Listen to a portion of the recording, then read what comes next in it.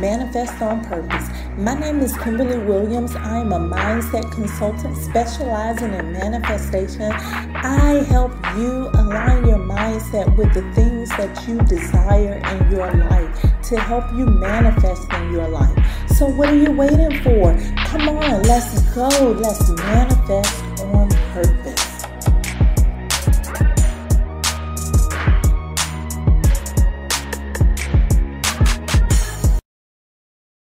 You know what they say, the pen is mightier than the sword. Hello, hello, hello. Happy Monday. Welcome to the Manifest on Purpose Mindset Show, conversation number 92. I am your host, Kimberly. I am a mental alchemist. I help you transform your mind so that you can become the best version of yourself. Thank you so much for being here. Thank you for inviting your friends and family, and thank you for subscribing here and on the website at manifestonpurpose.net. The God in me loves the God in you. A couple of the most powerful tools in your toolbox are the paper and the pen. I discovered this early in life. There was something about putting pen to paper that allowed me to see life a little more clearly. I started keeping a diary. You know, the little ones they made for children with the fake lock and key on the front. You know, the one that your siblings and parents could still break into anyway. While it was frustrating trying to keep that diary private, it felt good getting my mind to paper.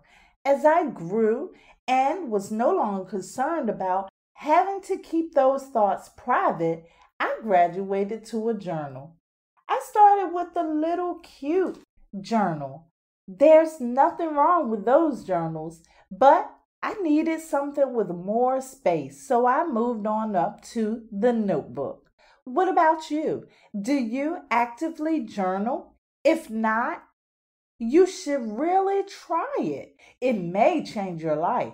There are many benefits in journaling. Today, I'm going to tell you how journaling benefits me. The first way journaling benefits me is it makes my thoughts tangible. Have you ever had a great idea to only forget it days later? Journaling offers the perfect solution. Whenever I have those moments of inspiration, I write them down in my journal. Not only do I write in my journal, I periodically go back to read what I have previously written. So during those times, I need to recall those thoughts and ideas. I go back in my journal to access them. The journal also serves as confirmation to my desires. Let me explain. Every life-changing event requires written confirmation.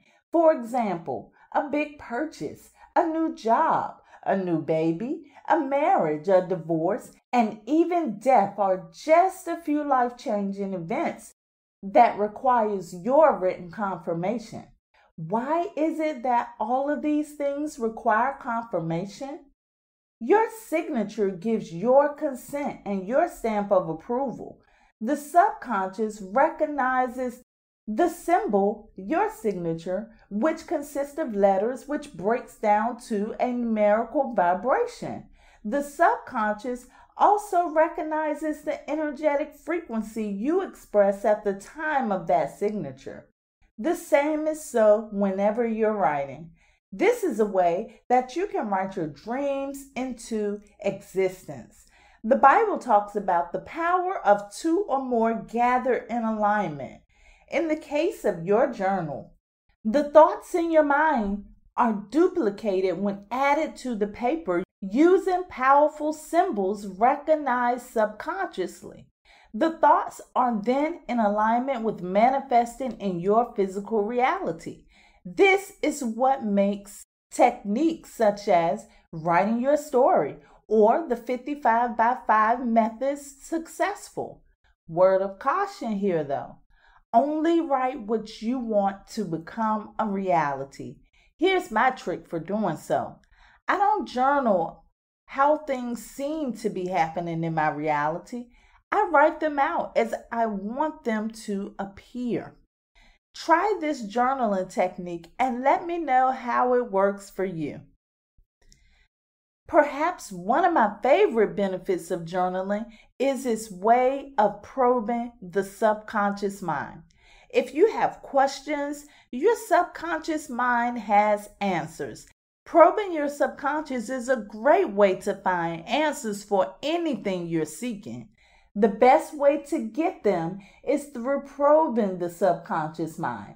I usually ask the question in my mind first. However, if I want to send a stronger message, I write the question in my journal just before dropping off to sleep.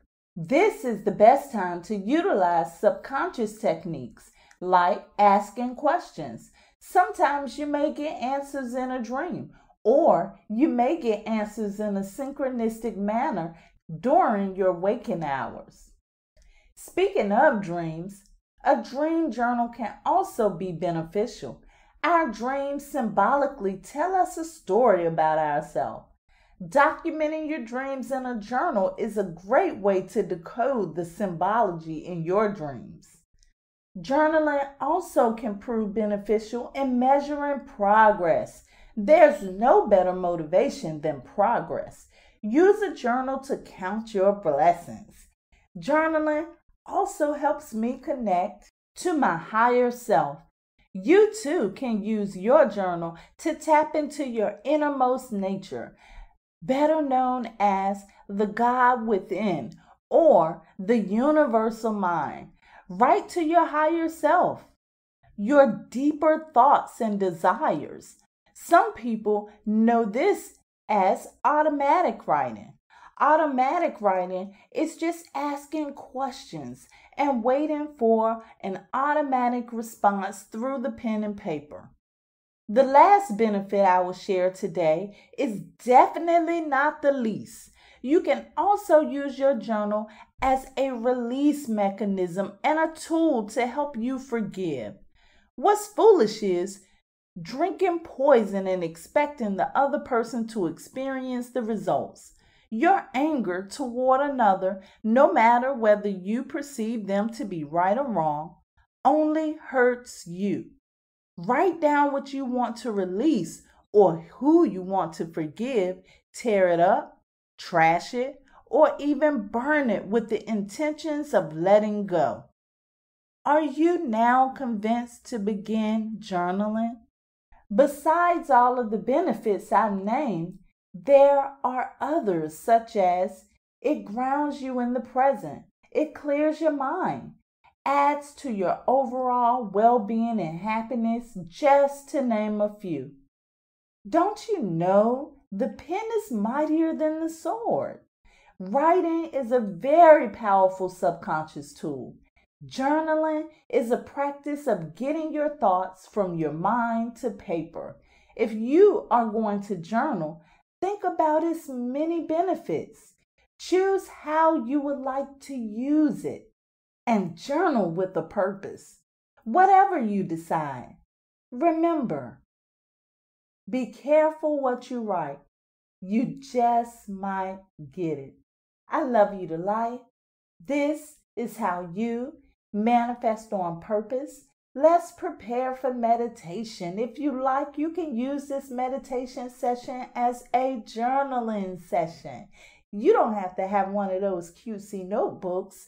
You can use a regular notebook to journal in. If you're driving, this is not the time to do so. Please download this and save it for later. If you are not driving, please find your sacred space. The space that is comfortable for you, distraction-free and safe. The space in which you can relax in and focus on your breathing. Enjoy your meditation.